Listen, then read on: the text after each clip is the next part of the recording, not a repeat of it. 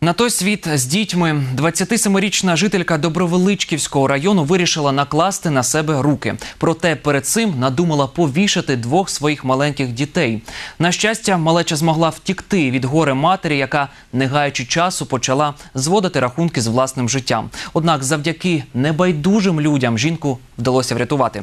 Що штовхнуло матір двох дітей на моторошний вчинок, дізнавалася Яна Семенюк. Про події однією з перших дізналась тітка дітей. 8-річному сину матері-самогубці вдалося першим вислизнути із зашморга. Хлопчик почав тікати і голосно кликати на допомогу. Його крик і почула родичка. Почула крик. Я вибігла на дорогу, дивлюся, мій племінник кричить. Там люди збоку. Йшли по дорозі, приостановилися. Я підбігла: синочок, що таке? Бо він на мене, я на нього синок, каже, він на мене тітя Тася.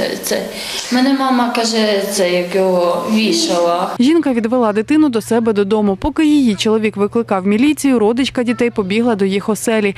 Там знайшла і 5-річну доньку горе матері. Я прибігла до їхньої хати, на калітку закрила. Я смикнула сильно калітку, вирвала я ту калітку. Біжить назустріч племінниця, каже: тітя Тася, в мене животик болить.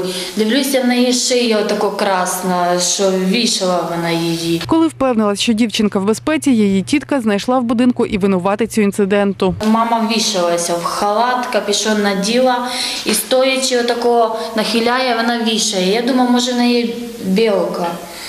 Я її по щоці вдарила, злякалась, бо я теж перший раз, такий случай. І я її, і ножик там був коло неї, і все, я її не дала, я її зняла з віроку. Тим часом до будинку під'їхали правоохоронці. Надійшло повідомлення до чергової частини Добровичківської РВ про те, що жителька даного району хотіла здійснити повішення своїх малолітніх дітей.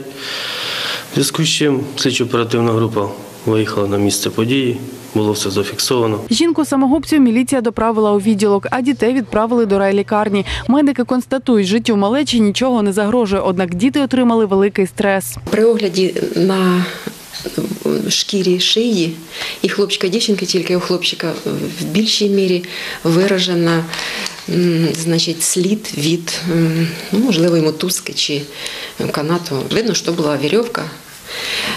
І у хлопчика ще була кров в вушній раковині. Виявилось, що під час спроби самогубства жінка була нетверезою. Про скоєне розповідає спокійно. Я пішла, взяла мотузку в гаражі, почала думаю, дітям, а потім вже як я себе. І діти вирвалися, повтікали.